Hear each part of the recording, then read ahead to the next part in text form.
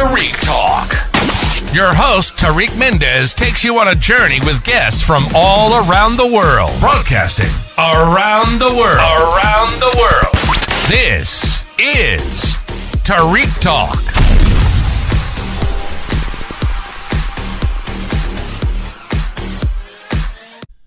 All right, guys. Today I'm here with Thomas Carlson. Thank you so much for being on the podcast today. I'm so glad we get to meet up today. I saw your work like a year ago, and I was always curious to meet the artist. Do you want to start telling us a little bit about yourself? My name's Thomas Carlson. Was born in Minneapolis, Minnesota. I left when I was 18 because it's too cold there. Oh, wow.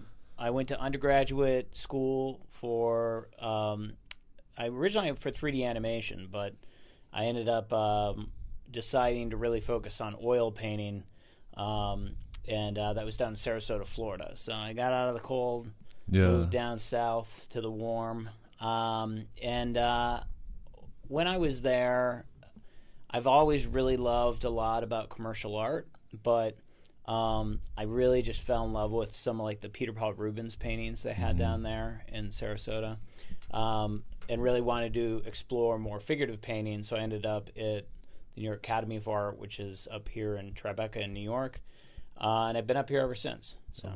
Cool. So right now you're doing so many things. Do you want to start currently, because I saw on your Instagram the series that you're doing, like the politician leaders, which I think they're so comical and so funny. Oh, thank you. So how did you come up with that idea? Because I thought it was like so different and unique. So right now I'm working on a series of oil paintings. I'll probably make some more, but I've made 11 so far, and they're world leaders like the second after they hit a hole-in-one. So it's this exciting moment where, somebody hits the ball, it goes in the hole, everyone's excited. And it came about because I've always really loved working with the figure. I teach anatomy classes, but it's always been a struggle of trying to figure out how I want to use the figure. And also it's been a little difficult to always, for me at least, develop a consistent, cohesive series. I tend to make a painting, and then I'll make a few more, and then I get to one where I'm like, all right, that's the painting. We're good. We're done. I don't need to make that painting anymore. This series, I like it because there's enough ambiguity with the moment where, you start to question.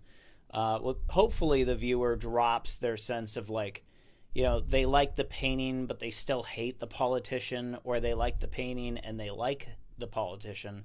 I mean, there's some divisive ones that some people either love or hate. And it becomes more about this almost this moment in a sport that in most cultures is deemed as a privileged sport. It takes up a lot of land. It does this thing. And I happen to be a golfer. I'm an avid golfer. I golf twice a week. I love it. It clears my head. It allows me to stay in a place that's really congested and still be outside. So I've been trying to figure out a way to tie that into some of my paintings. I think more than any other series, I've gotten some of the best feedback from this one too. Like right away, people are like, "I love it. It's great." So I'm excited to see sort of where it goes, and also excited because I've got 5 of the pieces. They're going to be at a show in Miami next month. Aqua Art Miami. Fair, the 14C group nice. Showcase is bringing down some artists, and I happen to be one of them. Thankfully. Are you going to be there in person? I'm going to go down, we might see each other then. That's cool. Oh, you're going? Yeah. Oh, great. Nice. I'll be there from the, I think from the 5th to the 11th. But yeah, I'm looking forward to it. I'm going to bring my paint set, do some painting. So very excited about that. I hope it doesn't rain. I hope it's so sunny and nice. Cause I hope it doesn't It's getting rain. colder and colder here. Yeah, I think it would be good. Yeah, I hope so. And congrats on that. Oh, thank you. So, like, how's your creative process? Like, how do ideas come to you? I play a lot with sourcing. I need to see it. I want to be able to see an image. Whenever I travel, either alone or with my wife, it's like we're going to the museums. She's a landscape architect, so she's always bringing us to the gardens now too, nice. Which is great. So we get to see the people in the gardens, and I get to go see the paintings in the museum. So the nice thing about that is, you know, the process. You know, I'm one of these people where I go through shows, I look at art, and I move really fast. You know, like I'm just kind of trying to find things that, you know, if you go to a show or a museum with me, like I'm, you know, like heating a very quick pace. And then when I find something I love, I'll slow way down. Me too, yeah. But, you know, that's, I think, a large part of how I get inspiration. And then also technology is really exciting. I've been really inspired by, like, originally when I started finding like 3D scans of people online, just even like Google Images. Yeah. You know, being able to go into museums and zoom way into paintings. That's exciting. And then also AI. Like I use a lot of AI when it comes to image building. I haven't found any practical purposes as a final form of art, but I certainly think it's very helpful. And it's, you know, obviously a little controversial. It's a bit of the camera of today. You know how you know, if you look at a lot of the art back in the mid 1800s and artists that started using the camera, artists that didn't, and just really how it completely changed the art market. You know. Like you'd make money as a sculptor making death masks, you know, in 1830, but you know, in 1870, you know, people weren't really doing that as much. Or hiring someone to paint your grandma, you know, you just take a picture of her. Yeah. So obviously it's divisive, but I think it's a really good way to take a mirror and aim it at your painting. You know, I remember in art school, like you look through the mirror, you see your painting, you see it different, you know, that kind of create some sort of change and ultimately allows for you to explore other avenues within the piece. So, so that's mainly where I get my inspiration. And travel is big, you know. Yeah, for sure. Obviously.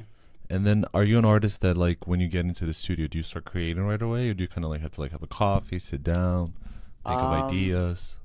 Nowadays, I do a lot of stuff digitally first. So I have an iPad, and I just kind of will have a few images on there that I'm working on. Yeah. And I'll pull together usually anywhere from 20 and 30 images, you know, to develop a composition. And then I'll get it pretty close, and then I'll draw over it. And then I have something where I'm like, okay, this would be cool. This needs to be a painting. You know? And then it's almost like the act of painting it is to pay tribute to the image, right? Yeah. Because if I just left it as an image on my iPad, it's going to get deleted. It's going to disappear from history. Yeah. If I make a painting of it, you know, forever. Then, you know, people aren't going to throw that away. You know, and it's and I have a lot of those now. Oh, wow. So, but yeah, it's nice to have a lot of something too, where you can be like, wow, look at the work that I've done. Yeah. So it's, for me, I you know, I don't want to see them, but I just like to know they're there. Yeah. Because it does inspire me to then just kind of keep pressing forward and making more. But yeah. And do you have a preference, like time of day to create? Are you like a night person or morning person? I mean, ideally, I probably do my best work late at night. I don't, you know, anymore. I've sort of like had to convert more to like I'm a daytime painter. Yeah. And I've gotten pretty good. Like I'm kind of the same, you know, as I was. I used to always go to bed at like 4 a.m. and now I'm in bed at like 11:30. Yeah. You know, and that's fine. Yeah. You know, that's okay. You know, you get used to it. It's probably better for me. I have a tendency to like, especially when it's late at night or like Minnesota winter or something like that, you know, you let the obsession get the best of you and you're out all night and, you know, before you know it, you're like the sun's coming up. Yeah. That's because you're in the zone, right? Yeah, the art zone. Yeah. Yeah, you know, it's good. It's a good thing, the art zone, but there's a lot you can do in the studio where you're wasting time. Yeah. You know? And I think you can learn a lot from wasting time while making, but I think it's also good to do other things. You know, I think a lot of artists are guilty of spending too much time in the studio, and then they don't do other things. They don't meet other people. They don't get physically active. You know, I mean, that's one of the nice things I like about golf is it's like I'm meeting people that I would literally never meet in any other situation. You know, and you know, I think I think that's great. I think you should meet as many different types of people as you possibly That's can. the beauty of life, right? You know? I think it's great. You know, everybody's got different things you can learn about. You know, you can't shut people out. You know. And do you have any artists that you're inspired by? I like artists that are no longer with us. Of that list, I really like John Singer Sargent, Rembrandt. You know, I actually really like a lot of, like, you know, I went to Mexico City a couple years ago and went to Frida Kahlo's house. Oh, I love. And it's just something about being in that atmosphere and then, like, looking at her work. And, you know, it's just really amazing. It's the spirit of, like, documenting what she was going through, but still, like, doing it in a very symbolic way. Is sort of, I think, what any artist would ever hope to achieve. You know, and I think that's why, you know, I think some of the greatest artists, you know, it can get a little, like, sometimes redundant, you know, how the same best artists are always thrown into everyone's faces. But I think they're the best. They're the ones that, like, encapsulated themselves in the work the best, like the Van Gogh and artists in that nature. I really like, earlier on when I was painting, there's an artist, Wilhelm Hammershøi, who's a Danish painter, who did these beautiful interiors and used a limited palette. So he would use like a warm, cool palette. And I was really inspired by that. And that's I think, lately what I've kind of been, where I'm, like, really trying to, like, limit my color palette a little bit more in, like, studies. I haven't really applied it to a series yet. The Hole-in-One series, which, you know, I had never painted a golf painting prior to, like, April. You know, so I mean, it's like my series are like, you know, I do like 6 months bursts. I'm doing this now, and then you know, last year I was doing something different that involved AI, and then I do a lot of paintings that document my life. You know, like there's been a couple of instances recently where I was ill, and I was just about to ask that, like the hospital series.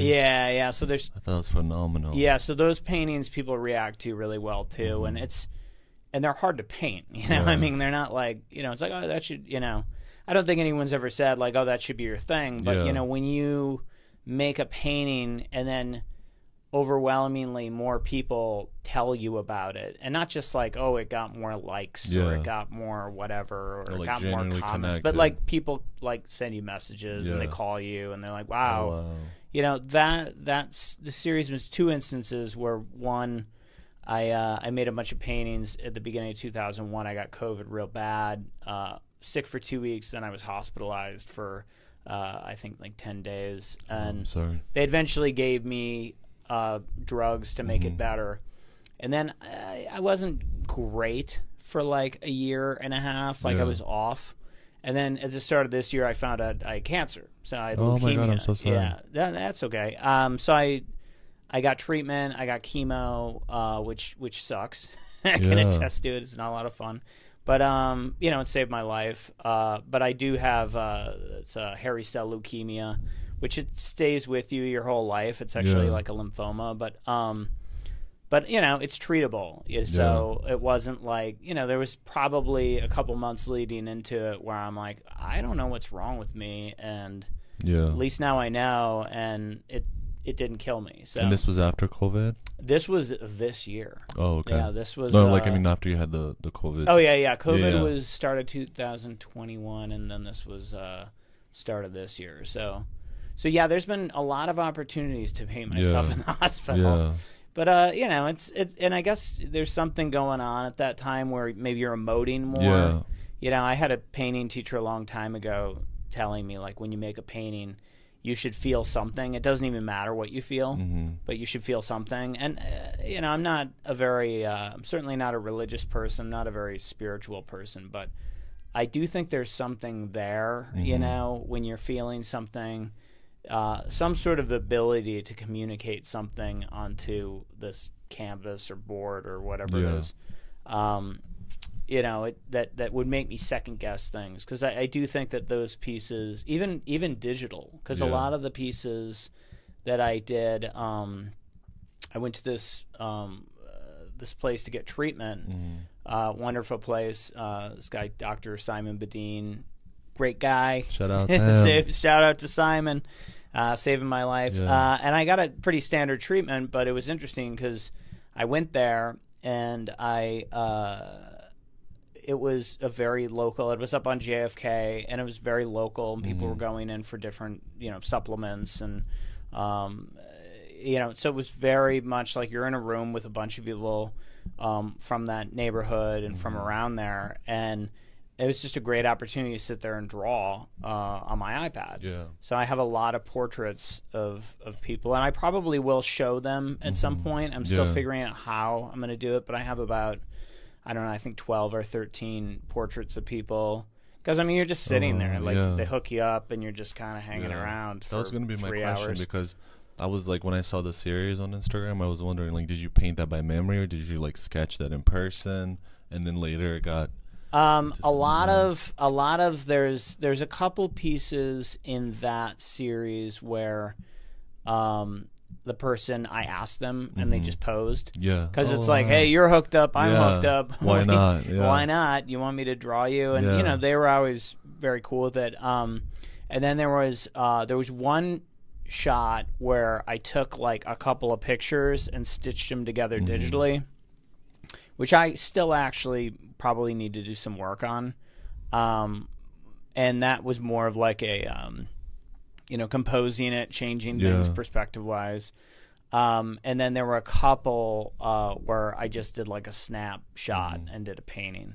And I have a couple of watercolors where I'm in them. So what I did with that, I have one watercolor of my wife and I, and, it was like right before I was about to get chemo. So I'm like in the room, like they're about to hook me up. I'm like obviously very nervous because, it's like you don't hear good things about it. You're just kind of like sitting there. And also by that point, the cancer and everything really taken its toll, with hairy cell. It's like you kind of want to let it get to a certain point of badness before you then get hooked up, because it's kind of like they hit it back and then it grows back. So it's like obviously you want to do it when it's its worst. So then it takes longer on the back end. But so I'm sitting in this room and I'm like, hey, can you take a picture of me? And then I'm like, all right, great. Now you sit down in that chair. And then I went back and I took a picture of us.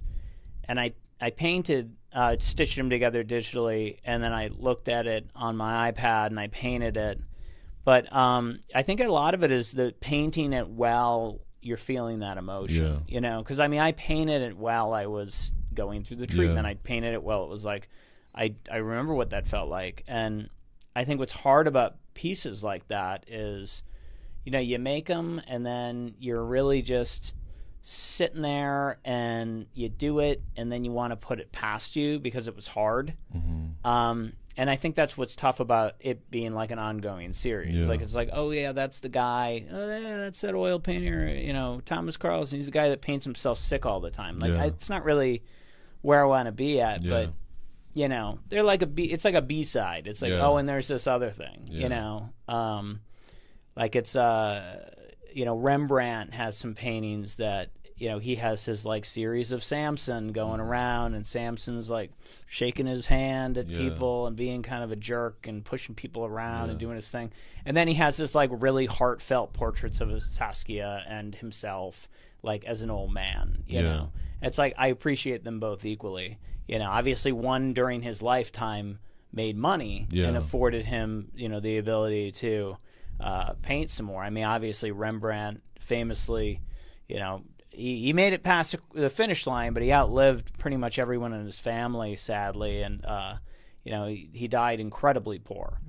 His body was thrown into a rental plot. Like, I mean, he was like not Yeah, he got beat up pretty bad. Not very good with money, and also, well, the Dutch East India Company and the British East India Company decided to start a hot war in the middle of his middle of his career. So, obviously, militias weren't commissioning a lot of artists during that time period. But yeah, it's sorry, I'm going on. No. I love hearing you talk. My next question was going to be like you being an artist and going through such a tough time. Do you think that kind of like gave you kind of like a shot of energy, like like it helped you get through that difficult time? Making art? Yeah. Yeah, I think so. I think that it's better than feeling a lot of the crap. I had to take 2 drugs. One's cladribine and one was this other one, rituximab.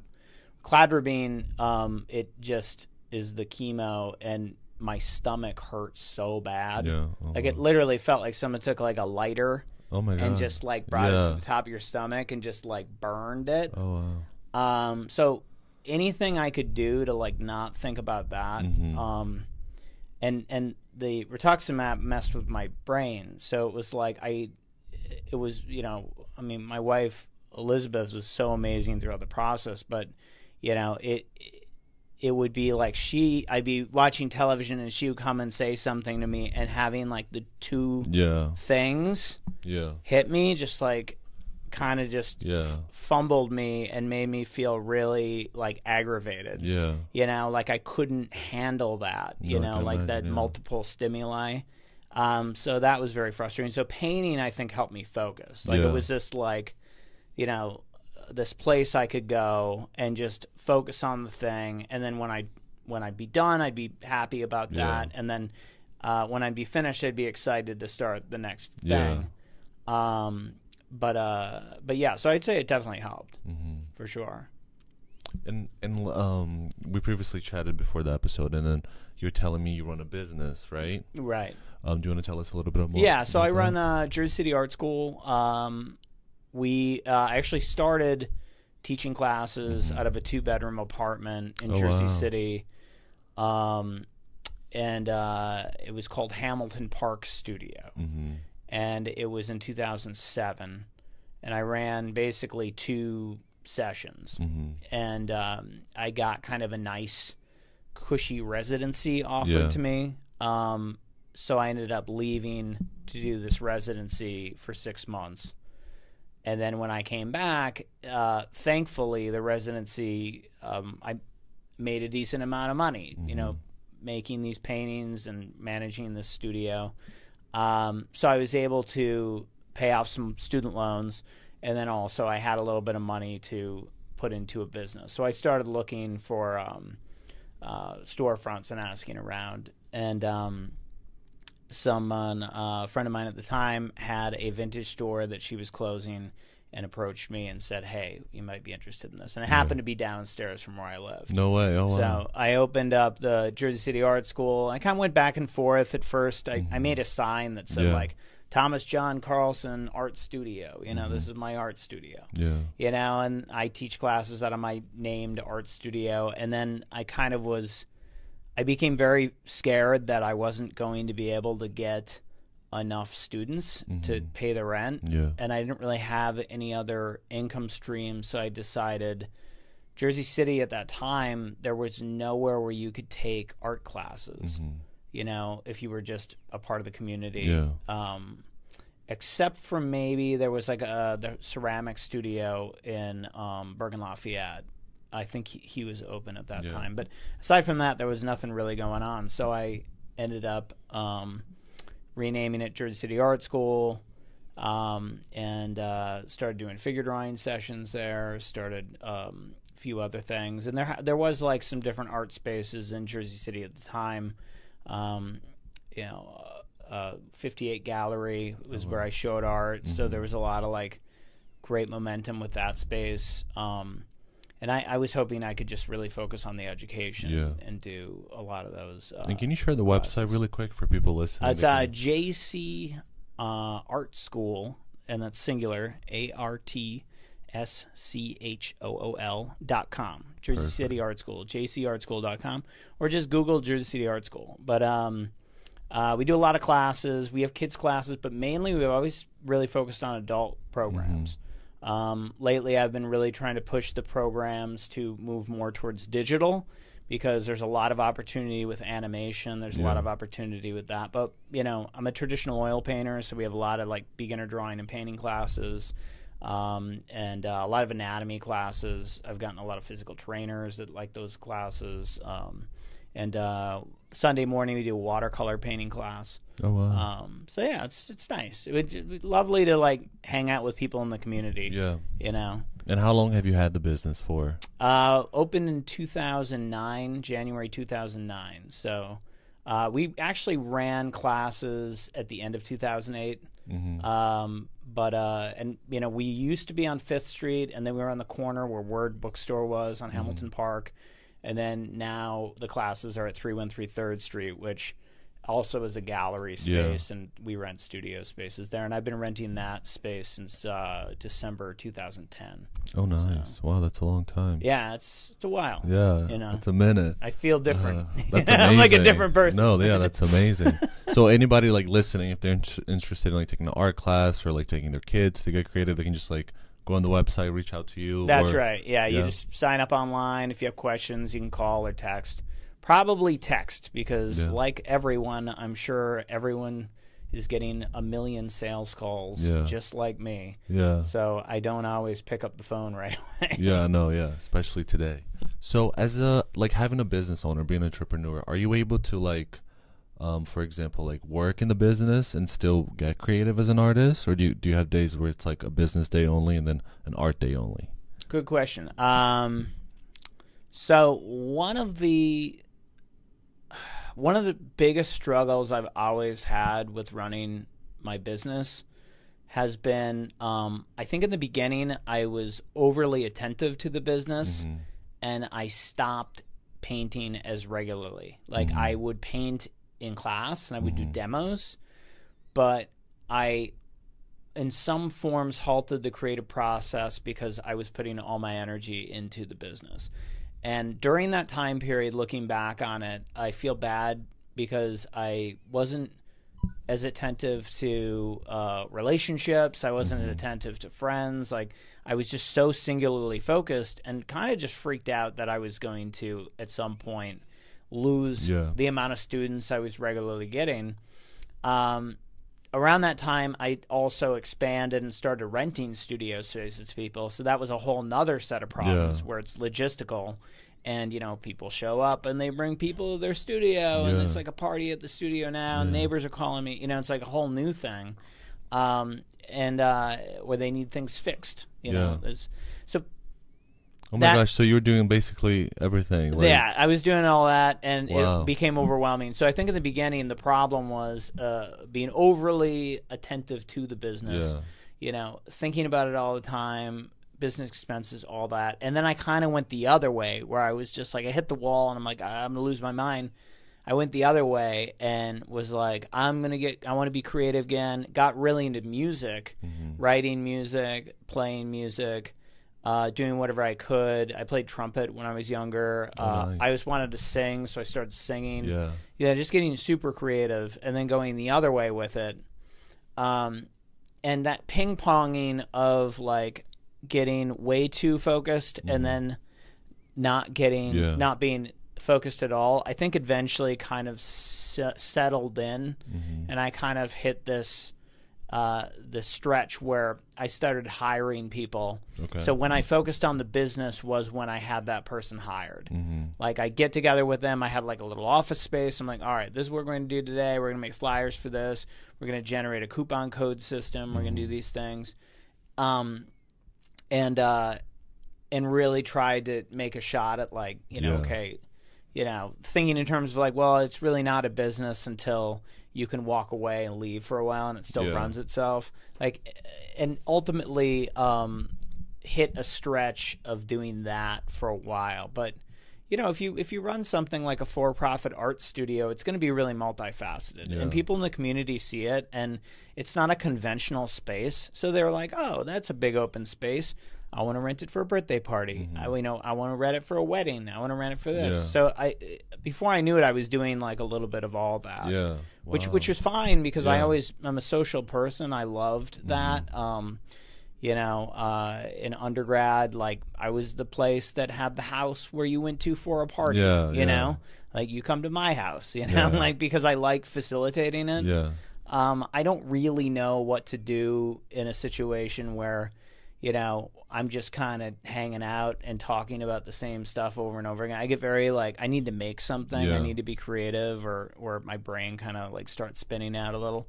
I think now I have a better understanding of where I'm capable of working and how far I'll go with my business, and then the amount that I really do at the end of the day know that my paintings are my legacy. Like do whatever I need to do to just keep making the paintings. Yeah.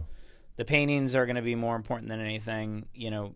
Make enough money to buy my time back, work on the paintings, and then also teach people that want to be taught. I started teaching at Montclair State recently, just 1 day a week, but 2 classes, and it's great. They call me professor. Oh, wow.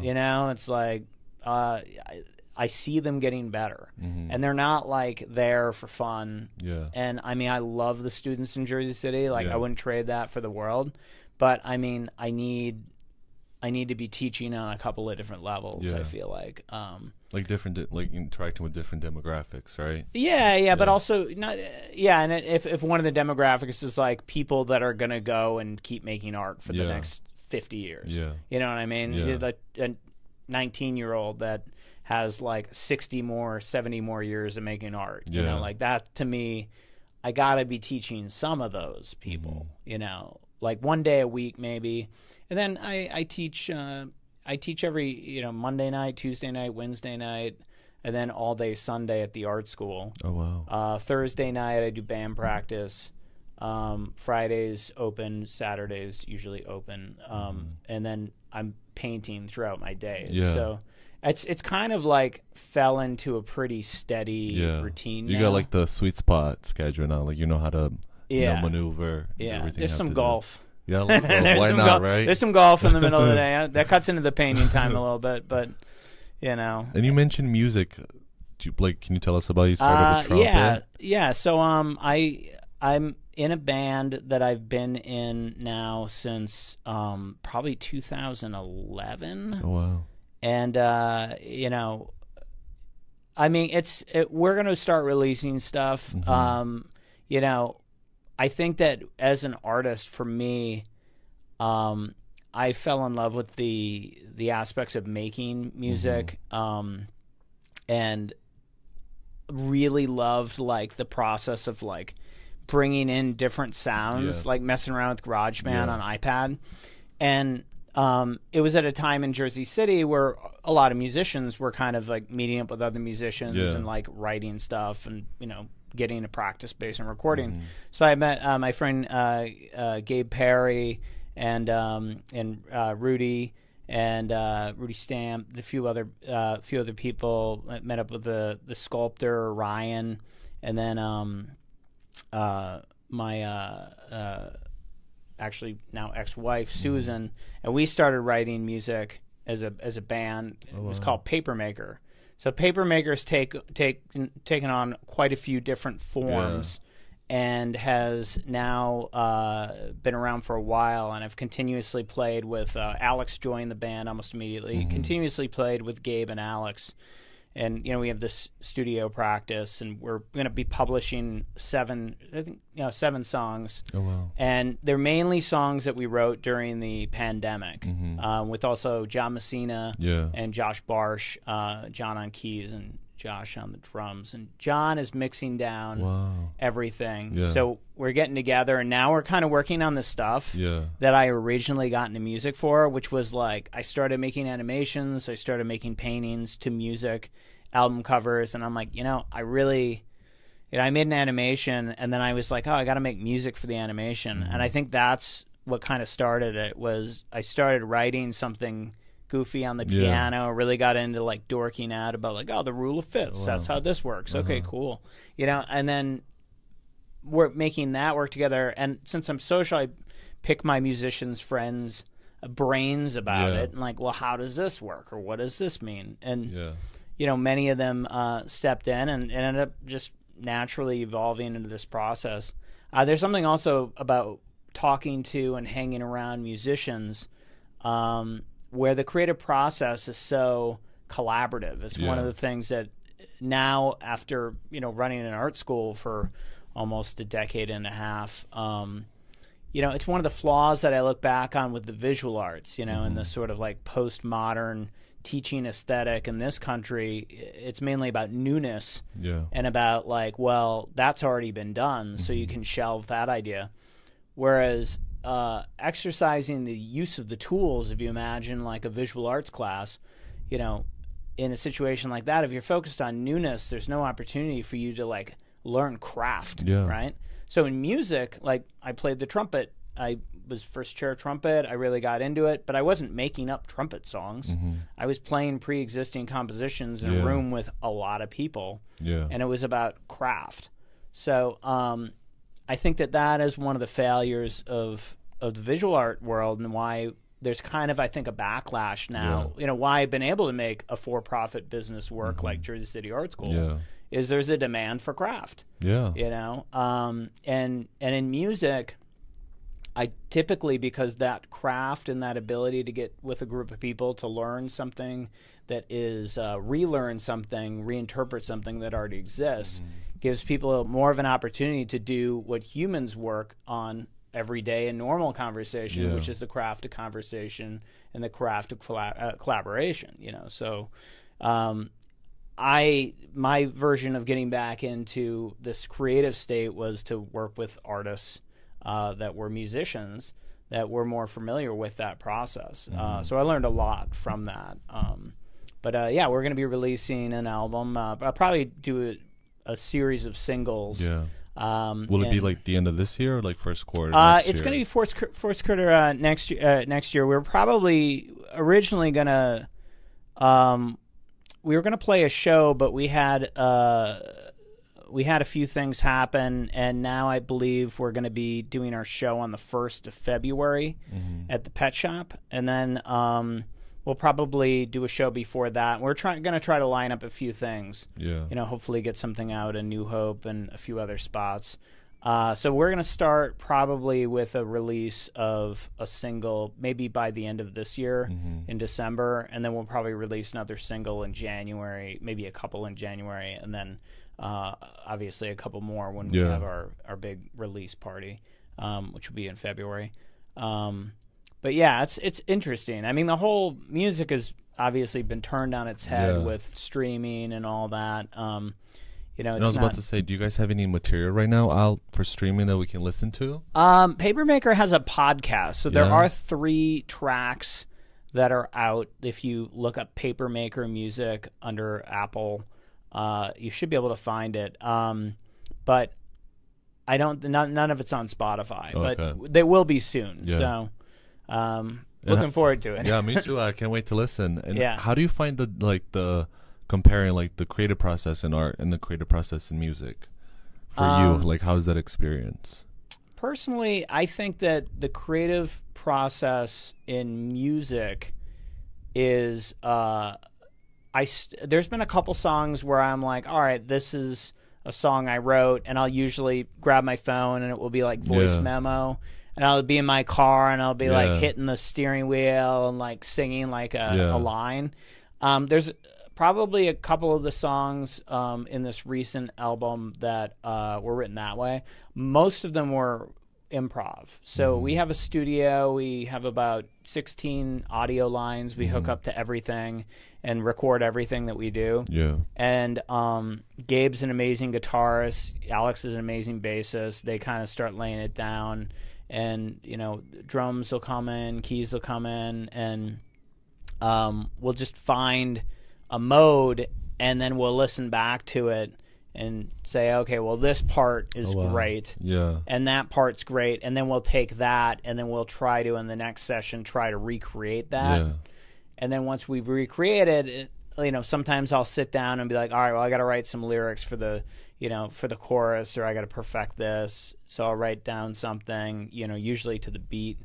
So it is truly like so a it's very like a genuine collaborative improv creative process. Wow. Yeah. That's so I mean, cool. it's something about the process that I found out is just like when we're in the middle of it, Yeah. I'll just start saying things. Yeah. And I wouldn't call it, it's not like really rap. Yeah. And it's not really like, trap. It's not, Yeah. sometimes I'll dabble, Yeah, a little yeah. bit, but it's more like trying to find, like a melody in a way. like it's almost like if you imagine like a going to art school and learning painting, you learn about images and inspire ambiguity. Within music, I started thinking in terms of how to rewrite some of the hooks and the lyrics, and it translates really well, which is nice. I think music has always been sort of my favorite connection to the visual arts, because visual artists, at least me as a visual artist, is there's a slight obsession with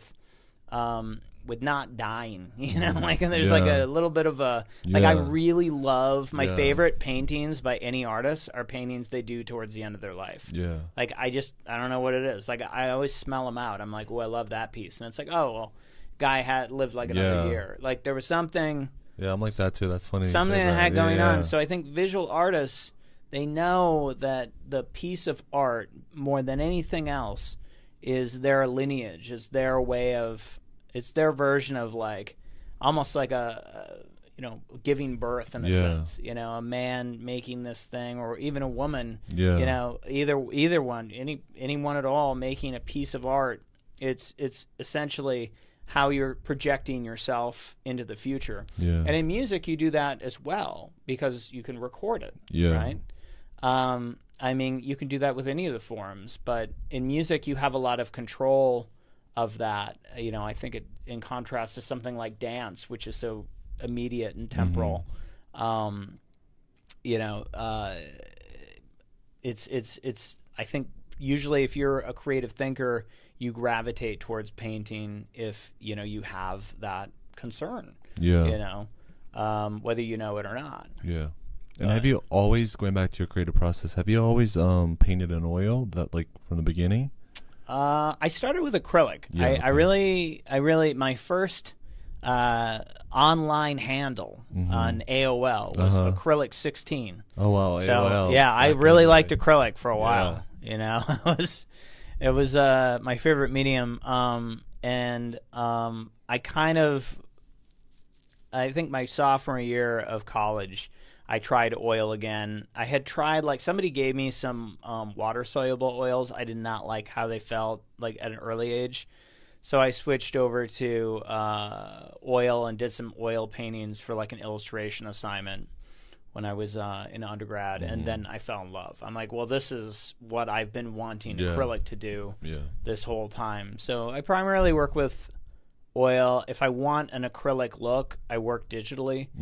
And I really love watercolor now too. I do a lot of watercolor paintings. Yeah, as you said, on Sundays, right? Too, especially. Yeah. Come on out, Sundays, Jersey City Art School. Yeah, no, it's you do some watercolor as well. It's a great travel medium. Yeah. And I really love working with gouache on top of it. I think it's a little bit more. It's funny because a lot of the oil painting friends that I have all are scared of watercolor, and then a lot of the novice that have always worked with watercolor are scared of oil. Yeah, and it's watercolor is just more like obvious.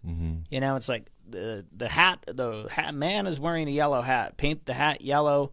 Paint the man whatever flesh tone. What's his color of his shirt? That color, and then you just sort of let it do its thing, which is like kind of one of the side effects of like just kind of bloop, bloop, bloop, kind of a more direct novice approach. Whereas an oil painter, they usually have like, it's almost more of an equation, where it's like you got to do this and you do that, then you do that, then you do that. Yeah. And watercolor doesn't like that. Yeah. No, watercolor, Watercolor doesn't like that. Yeah. At the end of the day, watercolor is the boss. Yeah, exactly. Right? Absolutely. Perfect. All right, Thomas, thank you so much for being here. I'm so glad we got a chance to talk. You have so much going on, from the JC Art School to the art fair coming up in December, the new 8 singles dropping soon that I can't wait to hear. Do you mind just telling us your Instagram? Yeah, my Instagram is tjc.paints. And Papermaker is Papermaker Music. So you can follow us there. And Jersey City Art School is JC Art School. So Perfect. Thank you so much. Perfect. And are you open to commissions? Like if somebody's listening to the podcast while we're speaking, they really love your work, and they reach out to you? Yes. Yeah, absolutely. I do portrait commissions. I also do a lot of digital commissions as well. Mm-hmm. I did a reconstruction of a historical house recently, which was a kind of a 2-point perspective piece. But yeah, I do take commissions, so thanks for asking. Yeah, of course. So please reach out to him. He's the best in the city. Oh. And thank you so much for being here once again. It was a pleasure meeting you. Thank you so much. Thank you. Till next time. Till part 2 when you have everything completed next year. All right. Excellent. All right, thank you so much. Very nice having you having me out. I appreciate Thank you. that. My pleasure. Till next time, guys. Thank you for listening to Tariq Talk. Follow Tariq Talk on all social media channels and check out the video interviews online.